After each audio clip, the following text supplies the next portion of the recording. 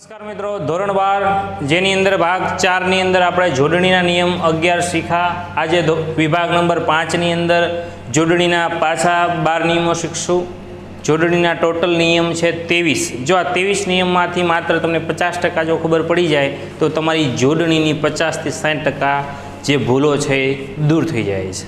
तो खास मैं बात करी पहला चौथा नियमनी अंदर कि ह्रस्व और दीर्घ शब्द शू है एने खास बधु महत्व आपवू पड़शे। ह्रस्व अक्षर कोने कहेवाय, दीर्घ अक्षर कोने कहेवाय, ह्रस्ववाळुं कोने कहेवाय, दीर्घवाळुं कोने कहेवाय। तो आपणे 11 नियम विषे शीख्या अने 11 नियम विषे शीख्या एमां वात करी कि एकाकारी अक्षर छे, 2 अक्षरवाळा छे, मोटा भाग केवा होय छे, ह्रस्व होय छे। वात करी तो नियम 12 नी तो खास जोईए तो कि शब्दना छेड़े एटले लास्ट में शब्दना छेड़े आवता ईस इंद्र में दीर्घ ई आवे छे। बराबर ध्यान आपशो। शब्दना छेड़े आवता ईस अने इंद्र में दीर्घ ई आवे छे। दीर्घ एटले पाछुं आपणे याद राखजो, आने कहेवाय दीर्घ की अने आने कहेवाय दीर्घ कु। आने कहेवाय ह्रस्व की अने आने कहेवाय दीर्घ ह्रस्व कु। એટલે હસવાવાળી કી અને હસવાવાળું કુ, દીર્ઘવાળી કી અને દીર્ઘવાળું કુ। તો અહીંયા વાત કરી છે કે શબ્દના છેડે આવતા ઈસ ઇન્દ્રમાં દીર્ઘ ઈ આવે છે। જો જગદીશ પ્રત્યય શું આવ્યો? ઈસ। ગિરીશ પ્રત્યય શું આવ્યો? ઈસ। તો એમાં શું છે? જો દી છે એ શું છે? દીર્ઘ છે। રી છે એ શું છે? દીર્ઘ છે।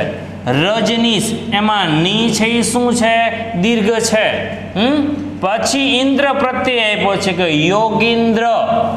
इंद्र प्रत्यय आव्यो। योगींद्र नी अंदर तमे जुओ तो गी शुं छे? दीर्घ छे। रविंद्र तो अहींया वी छे, जोई लो तमे। रविंद्र, हरिंद्र, इंद्र प्रत्यय आव्यो। तो खास बात करशुं तो कि ईश प्रत्यय अने इंद्र आ बंने प्रत्ययनी अंदर बात करी तो ए बंने प्रत्ययो छे केवा छे? तो एम कही शकाय कि ए प्रत्ययो छे दीर्घ अने ह्रस्वना अक्षरो अहींया बने छे ने खास करीने नीश नीश। अहींया तमे जुओ कि री छे, द्र छे तो अहींया खरेखर शुं आवशे? री आवशे। अहींया पण शुं आवशे? दीर्घ आवशे। तो बात करो कि इंद्र ईश तो जगदीश, गिरीश, रजनीश, योगींद्र, रविंद्र ने हरिंद्र। इंद्र ईश आ बे प्रत्यय याद राखवाना, एनी अंदर आवशे दीर्घ ई आवे छे। त्यार पछी 13मो नियम छे वती अने मती। वती मती इंद्र अने ईश। तो वती अने मती वाळाना अर्थमां होय त्यारे दीर्घ ई आवे छे। तो के भाई वती अने मती शुं? तो प्रत्यय छे। मायावती, पद्मावती, जो कलावती, भगवती, कलावती, भगवती, चारुमती, इंद्रमती, श्रीमती, पद्मावती, मायावती आ बधा वती वती वती छे।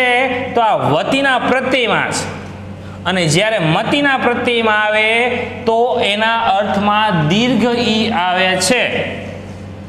तो तमे जुओ ती ती ती ती अने ती बधा ज अक्षरो केवा छे? दीर्घ छे। केवा छे? दीर्घ छे। नंबर 14 3 अक्षरना शब्दोमां गुरु अक्षर पहला। याद रखजो।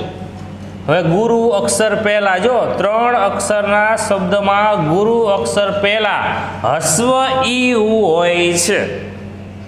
हवे जो छंद भण्या होय तो खबर पड़े कि लघु अक्षर कोने कहेवाय अने गुरु अक्षर कोने कहेवाय। तो अहींया लख्युं ज छे मैं एटला माटे समजाय एटला माटे कि गुरु अक्षर एटले दीर्घ अक्षर। गुरुनी निशानी छे माइनस। अने लघु अक्षर एटले ह्रस्व अक्षरो। आ लघुनु छे एटले यू आकार आवशे। आने कहेवाशे लघु अक्षरो अने आने कहेवाशे गुरु अक्षरो। जो आ भण्या होय आपणे छंद तो छंदनी अंदर आ लघु गुरुना अक्षरो ओळखाय छे, एनी भाषा समजाय छे। ત્રણ અક્ષરના શબ્દમાં ગુરુ અક્ષર પહેલા હસ્વ ઈયુ હોય છે। જો ગુરુ અક્ષર એટલે દીર્ઘ અક્ષરો અને લઘુ અક્ષર એટલે હસ્વ અક્ષર। તો હવે તમે જુઓ, કિનારો, સુથાર, ખેડૂત, મજૂર, બિલાડી। જો પ્રત્યય શું કીધું છે? ઈયુ હોય છે। ગુરુ અક્ષર પહેલા હસ્વ, ખબર પડી ને? હસ્વ ઈયુ હોય છે। જો કિનારો તો હસ્વ, સુથાર તો હસ્વ, ખેડૂ તો ઉ પ્રત્યય આવ્યો। ઉ પ્રત્યય તો શું કીધું? દીર્ઘ હોય છે। શું હોય છે? દીર્ઘ। મજૂર ઉ પ્રત્યય તો દીર્ઘ, બિલાડી તો ઈ પ્રત્યય તો હસ્વ। થઈ ગયું? એટલે બરાબર ધ્યાન રાખજો, કિનારો, સુથાર, ખેડૂત, મજૂર અને બિલાડી। તો ખાસ લઘુ ગુરુ અક્ષર ભૂલતા નહીં। લઘુ અક્ષર એટલે હસ્વ અક્ષર, ગુરુ અક્ષર એટલે દીર્ઘ અક્ષર। ય પહેલા આવતો ઈ હસ્વ હોય છે। જો ય પહેલા આવતો ઈ હસ્વ હોય છે। આ ય પહેલા શું આવ્યું? પ્રી। તો પ્રી કેવો છે? હસ્વ, પ્રિય। ક્ષત્રિય, ય પહેલા શું આવ્યું? ત્રી। ય પહેલા શું આવ્યું? પ્રી। હોશિયાર, ય પહેલા શું આવ્યું? સી। ખાસિયત તો ય પહેલા શું આવ્યું? સી।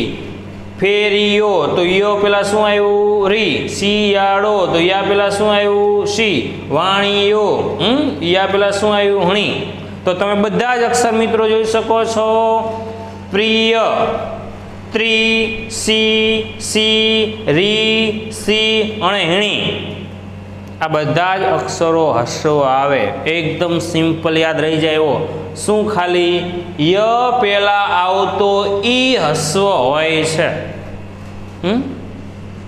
ય અક્ષર હોય અને એની પહેલા આવતો કોઈ પણ અક્ષર હોય એ હસ્વ હોય। વાત કરી પ્રિય લખવું તો પ્રિય દીર્ઘ ન લખાય। હોશિયાર લખવું હોય તો સી છે એ દીર્ઘ નું આવે, હસ્વ જ આવે। ક્ષત્રિય તો તી છે એ હસ્વ જ આવે। ખાસિયત તો સી છે એ હસ્વ જ આવે। ફેરિયો તો રી છે એ હસ્વ જ આવે। શિયાળો તો સી છે એ હસ્વ જ આવે। વાણિયો તો હણી છે એ હસ્વ જ આવે। પાછળનો શબ્દ છે ય હોય અને એનો આગળનો શબ્દ છે એ હસ્વ થાય, બસ।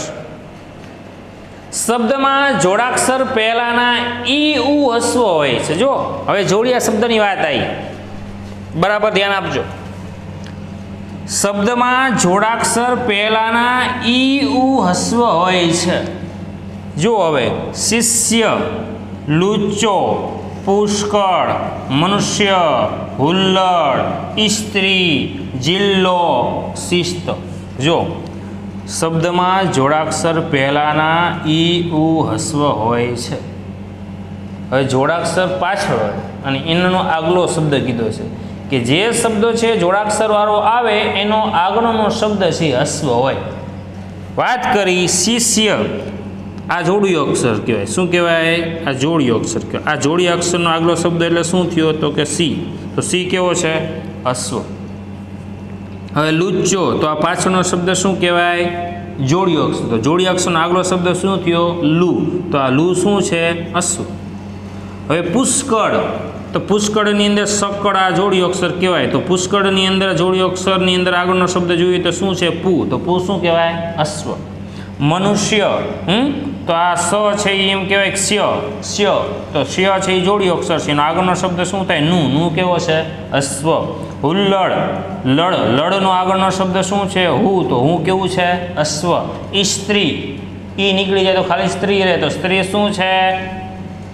જોડિયો અક્ષર છે। જોડિયો અક્ષર છે તો જોડિયો અક્ષરનો આગલો શબ્દ શું છે? ઈ। ઈ કેવો છે? હસ્વ છે, દીર્ઘ નથી। જિલ્લો, જો ખાસ જિલ્લાની જોડણી પૂછાય, બરાબર ધ્યાન આપજો। મોટા ભાગે વિદ્યાર્થીઓ છે જિલ્લાની અંદર આમ લખતા હોય જિલ્લો। આ જિલ્લો મિત્રો છે એ જોડણી ખોટી પડે, આવી રીતે જિલ્લો ના કહેવાય। જિલ્લોનું સાચી જોડણી આ છે, જિલ્લો આ રીતે લખાય। તાલુકો, જિલ્લો, તો તાલુકોની અંદર આપણે આમ કરતા હોય તા અને જિલ્લો આવું લખતા હોય છે, તો આ જિલ્લો આ રીતે લખવાનું નહીં, જિલ્લો આ રીતે લખવાનું। તો જિલ્લાની અંદર પાછળનો જોડિયો શબ્દ શું છે? લો। તેનો આગળનો શબ્દ શું થયો? જી। તો જી કેવો છે? હસ્વ છે। શિસ્ત, તો શિસ્તમાં જોડી અક્ષર શું થયો? સ્ત. સ્તનો આગળનો શબ્દ શું છે? સી. તો આ સી શું છે? હસ્વ. તો અહીંયા આવી ગયું, તમે જુઓ હસ્વ હોય છે, ય પહેલા આવતો હસ્વ હોય છે, સોરી, શબ્દમાં જોડાક્ષર પહેલા હસ્વ હોય છે. આની અંદર પણ હસ્વ હોય છે, ઉપરની અંદર પણ હસ્વ હોય છે. હવે 17મો નિયમ જોઈ લઈએ. કેટલાક અક્ષરો બોલતા ભાર આવે ત્યારે દીર્ઘ ઈ ઉ આવે છે. જો કેટલાક શબ્દ બોલતા ભાર દેવો પડે આપણે. કઈ રીતે? દાગીનો લાવ્યા છો, ઝેરીલો સાપ કરડ્યો. કેવો કરડ્યો ભાઈ? ઝેરીલો હતો. તો આમ વાક્ય બોલીને તો આપણે કે ઝેરીલો, એ તો બહુ જ દાજીલો છે. દાજીલો, એ તો બહુ જ વેરીલો છે. વેરીલો. નવીજો, નમૂનો, દાજીલો. તો આ બધા શબ્દ એમ કહેવાય કે જે શબ્દ બોલતા ભાર આવે છે. કેટલાક અક્ષરો બોલતા ભાર આવે ત્યારે દીર્ઘ ઈ ઉ આવે છે. તમે જુઓ દાગીનો, તો ગી શું છે? દીર્ઘ છે. ઝેરીલો, રી શું છે? દીર્ઘ છે. નવીજો, વી શું છે? દીર્ઘ છે. નમૂનો, મુ શું છે? દીર્ઘ છે. દાજીલો, જી શું છે? દીર્ઘ છે. દીર્ઘ એટલે બરાબર યાદ રાખજો, ગુરુ અક્ષરો. કોઈ પણ શબ્દ એમ કહેવાય કે ભાર દઈને ફોર્સ દઈને બોલવામાં આવે તો એનો એમ કહેવાય કે શબ્દ છે દીર્ઘ બને છે, ઈ ઉ આવે છે. જુઓ તમે, દાજીલો, ઝેરીલો, નવીજો, નમૂનો ને દાજીલો, દાગીનો, સોરી, બરાબર. હવે જોશું 18મો નિયમ. શબ્દમાં આવતા રેફ પૂર્વ ઈ ઉ દીર્ઘ આવે છે. જો આપણે પહેલી વાર સાંભળ્યું કે રેફ, મેં કીધું ને પહેલાં મારા ચોથા ભાગની અંદર મેં તમને કીધું કે ભાઈ જોડણી વસ્તુ એવી છે કે ખાલી વાંચતા આવડે, લખતા આવડે, બોલતા આવડે, કડકડાટ લખી નાખી તો ગુજરાતી આવડી ગયું નહીં, એવું નહીં માનવાનું. ખાસ કોલેજમાં આવી ગયા, મોટા પરીક્ષા આપી છે, ખરેખર હજી આશીર્વાદ જેવા શબ્દ પુષ્કળ, નિયમિતતા, જોડિયા અક્ષર, હસ્વ દીર્ઘ, અલ્પ વિરામ, ગુરુ વિરામ, પૂર્ણ વિરામ, અર્ધ વિરામ, સિંગલ કોમા, ડબલ કોમા, આ બધાની કંઈ ખબર જ નથી પડતી. ડાયરેક્ટ લખવા માંડી, ક્યાં શું મૂકવું એ કંઈ જ ખબર નથી પડતી. કયા વિરામ ચિહ્નનો ક્યાં ઉપયોગ થાય એ પણ કશી જ ખબર નથી પડતી. તો એ ખબર પડવી પડે ને, એટલા માટે આ જોડણીના નિયમો છે કે આપણે રીતે લખી તો ચાલે જ નહીં. અર્ધવિરામ આવતું અહીં અર્ધવિરામ મૂકવું પડે. થડકાડાને લીધે હસ્વનો દીર્ઘ થતો તો એ કરવું પડે. અહીંયા વાત કરી કે ભાઈ ભારવાચક હોય તો ભારવાચક શબ્દમાં કેટલાક અક્ષરો બોલતા ભાર આવે ત્યારે એ શબ્દનો એમ કહેવાય કે દીર્ઘ અક્ષર થાય. તો આપણે જોયું તો ગી, રી, વી, મુ અને જી, આ બધા શબ્દ છે એ દીર્ઘ છે. તો આ કંઈક નિયમ છે. અને વાત કરી મેં કે રેપ, રેપ એટલે શું કે ભાઈ કેવો રેપ હોય? આપણે એમ કે ભાઈ ચલો રેપ કરો, અનુસ્વાર કરો. તો અનુસ્વાર એટલે શું? આપણે એમ કે માથે મીંડું, એવું જ કહીએ. આપણી ભાષામાં શું કહે? માથે મીંડું. માથે મીંડું કરો, માથે ટપકું કરો, એવી ભાષામાં ઉપયોગ કરે છે. પણ ખરેખર આપણને ખબર હોતી નથી કે રેપ એટલે શું. હવે જુઓ, શબ્દમાં આવતા રેપ પૂર્વ ઈ ઉ દીર્ઘ આવે છે. બરાબર એક ધ્યાન રાખજો, ગેરંટી સાથે કહું છું કે કોઈ પણ જગ્યાએ જોઈ લેવાની છૂટ કે ખાસ આ એકદમ સિમ્પલ છે. મેં કીધું ને 50% ખાલી આ 23 નિયમોમાંથી તમને ખાલી 12 નિયમ યાદ રહે તો તમારી 50% ગ્રામરની ભૂલ લગભગ ઓછી થઈ જશે. પ્રત્યય યાદ રાખવા પડે, નિયમો યાદ રાખવા પડે, વાંચવું પડે.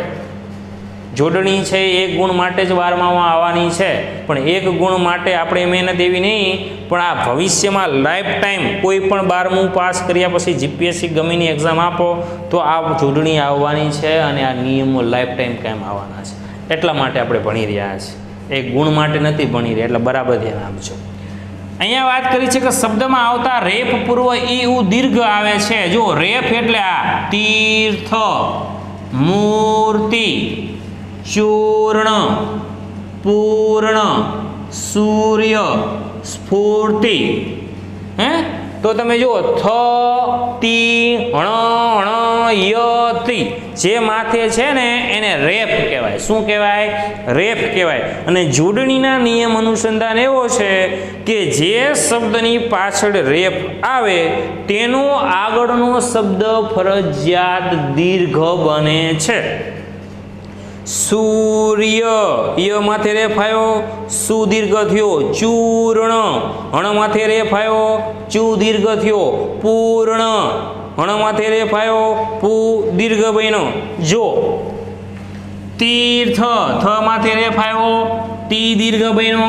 મૂર્તિ તી માથે રેફ આવ્યો, મુ દીર્ઘ બન્યો. ચૂર્ણ હણ માથે રેફ આવ્યો, ચુ દીર્ઘ બન્યો. પૂર્ણ હણ માથે રેફ આવ્યો, પુ કેવો બન્યો? દીર્ઘ. સૂર્ય ય માથે રેફ આવ્યો, સુ બન્યો? દીર્ઘ. સ્ફૂર્તિ તી માથે રેફ આવ્યો, ફુ શું બન્યો? દીર્ઘ. જેની માથે રેફ આવે તેની આગળનો શબ્દ દીર્ઘ બને છે. એક્ઝામ્પલ તીર્થ, મૂર્તિ, ચૂર્ણ, પૂર્ણ, સૂર્ય અને સ્ફૂર્તિ.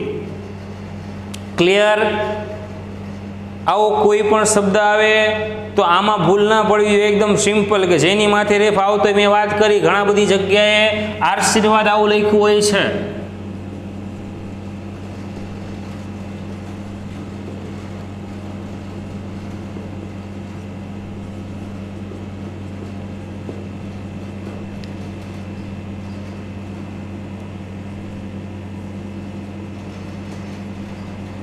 હવે જો અહીં 4 આશીર્વાદ લખ્યા મેં, એમાં સાચું કયું પણ આ નિયમ ભણ્યા એટલે તરત તમને લાઈટ થાય. જો આ નિયમ આપણે ન ભણ્યા તો તમને ખબર ન પડે આશીર્વાદની જોડણી કઈ સાચી. ઘણા બધા જગ્યાએ કોઈ ગાડી, કોઈ રિક્ષા, કોઈ મકાન, કોઈ ફ્લેટ, એમાં આશીર્વાદ મોટા ભાગે એમાં આપણે જોઈએ ને તો એમ કહેવાય કે આ રીતે લખેલું હોય. તમે જોજો હસ્વ સી હોય તો મિત્રો કોઈ દી હસ્વ ન આવે. જોડણીના નિયમ પ્રમાણે વાત કરી કે જેની માથે રેફ આવે એનો આગળનો શબ્દ શું બને છે? દીર્ઘ બને છે. તમે જો તો આશીર્વાદ છે અહીંયા મેં 4 લખ્યા તો રાઈટ આન્સર આવશે. સાચી જોડણી છે બીજા નંબરની. પેલું છે એ ખોટું છે. સી માથે રેફઈનું આવે ને સી હસ્વઈનું આવે. બીજું છે સી દીર્ઘ આવે ને વા માથે રેફ આવે એટલે એ સાચી જોડણી છે. આશીર્વાદમાં સી પાછું લખ્યું છે હસ્વ અને વા માથે રેફ છે એટલે કોઈ દી સી હસ્વ આવે નહીં એટલે એ ખોટું છે. વા માથે રેફ સાચું છે પણ સી છે એ હસ્વ છે એટલે ખોટું છે. ત્રીજું પાછું લખ્યું છે મેં, તમે જુઓ કે આશીર્વાદ તો પાછું આ સાચું છે. આ બંને જોડણી સાચી પડે. બે એક જ છે, સેમ જ છે. તો ખાસ ધ્યાન રાખવાનું કે જેની માથે રેફ આવે એનો આગળનો શબ્દ છે એ ફરજિયાત કેવો થાય? દીર્ઘ થાય. અનુસ્વાર સાથેના એકાક્ષરમાં હસ્વ ઉ આવે છે. જો હવે એકાકારી અક્ષરની વાત કરી, મેં કીધું હતું ને કે ભાઈ માથે ટપકું, આપણી ભાષામાં એવું કહે માથે મીંડું મૂકો, એને માથે મીંડું ન કહેવાય પણ શું કહેવાય છે? અનુસ્વાર. હું, સુ, તું. અનુસ્વાર સાથેના એકાક્ષર એટલે એક અક્ષરમાં હસ્વ ઉ આવે છે. તો આ બધા જ અક્ષરો છે હું, સુ, તું, બધા હસ્વ અક્ષર છે અને બધામાંથી અનુસ્વાર આપેલા છે. એટલે બરાબર ધ્યાન રાખજો, હસ્વ અક્ષર હોય તો અનુસ્વાર ફરજિયાત જરૂરી છે. માનાર્થે નારી જાતિમાં, માનાર્થ એટલે માનવાચક શબ્દ છે. માનાર્થે નારી જાતિમાં બહુવચન વપરાય છે ત્યારે અનુસ્વાર આવે છે બહુવચન માટે. જો સાસુ શબ્દ છે તો એ મારી એક માટે નહીં, બધાની સાસુને સાસુ જ કહેવાય. સાસુમાં કે કોઈ પણ સાસુ શબ્દ છે એ બહુવચન છે. મોટા બા એ બહુવચન છે. તો એમ કહે કે બહુવચન વપરાય છે તો મોટા બા સાસુ ગયા ત્યારે અનુસ્વાર આવે છે તો મોટા સાસુ ગયા તો આ અનુસ્વાર આવે છે. બરાબર. ત્યાર પછી 21મો નિયમ જોઈશું. ગુજરાતી ભાષામાં 7મી વિભક્તિનો પ્રત્યય એટલે અક્ષર માં છે તેમાં અનુસ્વાર લખવો જ જોઈએ. જો લખવો જ જોઈએ. નિપાત ભણ્યા ને આપણે જ એટલે 12 વાચક કીધું છે. કે ભાઈ સાતમી વિભક્તિનો પ્રત્યય છે માં, અને એ કોઈ પણ વસ્તુ 100%ની વાત સાચી છે કે કોઈ પણ શબ્દ છે એ માં શબ્દ છે ને એની માટે અનુસ્વાર હોવો જોઈએ, અને એ અનુસ્વાર વગરનો માં શબ્દ છે એ રોંગ છે. મેલડી માં ભગવતી માં તો ખાલી માં ન લખાય, અનુસ્વાર ફરજિયાત હોવું છે. એટલે એટલા માટે કીધું છે, જો તમે ગુજરાતી ભાષામાં સાતમી વિભક્તિનો પ્રત્યય માં છે તેમાં અનુસ્વાર લખવો જ જોઈએ. દાખલા તરીકે ઘરમાં, દુકાનમાં, સ્કૂલમાં, ખેતરમાં, મંદિરમાં. તો અહીંયા તમે જોઈ શકો છો કે માં અને માં બધા ઉપર અનુસ્વાર ફરજિયાત છે. હું ઘરમાં કામ કરતો હતો, હું બોર્ડમાં વર્ક કરતો હતો, હું સ્કૂલમાં ભણાવતો હતો, હું એમ કહેવાય કે આ કાર્ય કરતો હતો, તો માં પ્રત્યય આવે. 22મો નિયમ જોઈશું.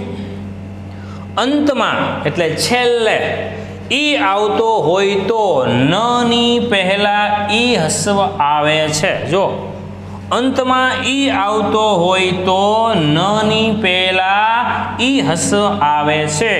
ભગીની, રાગીણી, મૃણાલીની. તો તમે જો ગી અને લી શું છે? હસ્વ છે.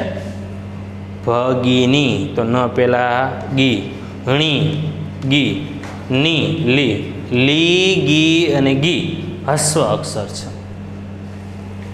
અંતમાં એટલે છેલ્લે આવતો હોય ન તો ન ની પહેલા હસ્વ આવે છે, તો ની હોય કે ન હોય? ન એટલે હણ, બે એક. એની પહેલાનો શબ્દ શું કીધું છે? હસ્વ આવે તો ગી અને લી, આ ત્રણે ત્રણ અક્ષર હસ્વ છે. છેલ્લો નિયમ જોઈશું મિત્રો, 23મો નિયમ. શ્રેષ્ઠતા દર્શક પ્રત્યેમાં ઈષ્ટ નહીં પરંતુ ઈષ્ઠ છે. આપણે કઈ ઈષ્ટ કહેતા હોય, ઈષ્ટ નહીં પરંતુ ઈષ્ઠ છે. કનિષ્ઠ, વરિષ્ઠ, વસિષ્ઠ, ધર્મિષ્ઠ, બધે ઠ ને ઠ.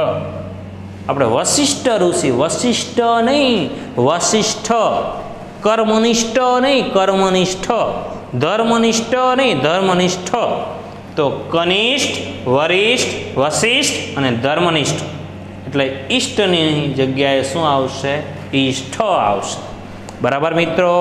તો આપણે આજે આ બીજા 12 નિયમને જોયા. તો અહીંયા આપણો ભાગ નંબર 5ને પૂરો કરી છીએ. જોડણીના નિયમ ટોટલ 23 છે. 23 નિયમોની અંદર ભાગ 4ની અંદર 11 નિયમ જોયા. ભાગ 5ની અંદર આપણે બીજા 12 નિયમ જોયા. ટોટલ જોડણીના 23 નિયમો અહીંયા પૂરા કરી છે.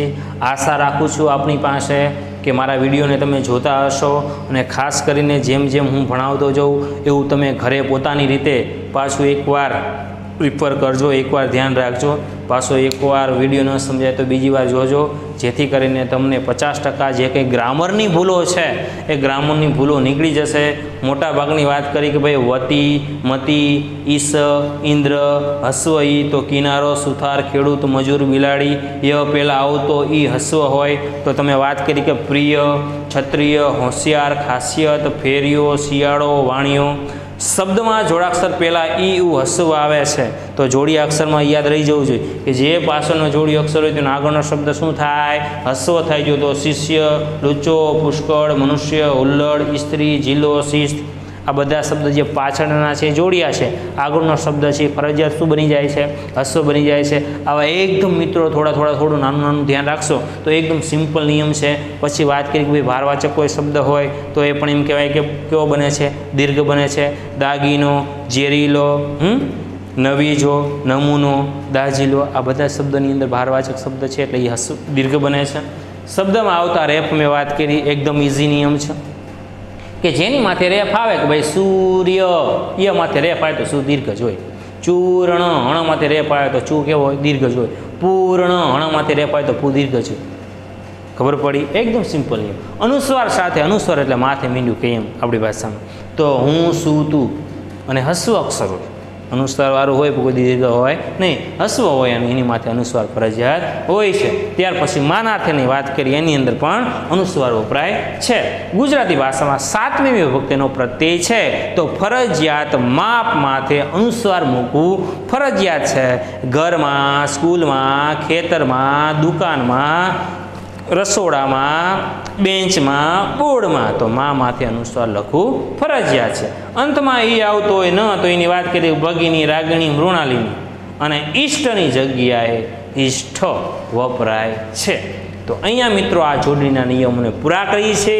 બરાબર શાંતિથી ધ્યાનથી પછી એકવાર જોશો. હવે આપણો છઠ્ઠો વિડીયો અને મારો છઠ્ઠો ભાગ મિત્રો આવશે પદક્રમ અને પદ સંવાદની દ્રષ્ટિએ વાક્ય સુધારીને ફરીથી લખો.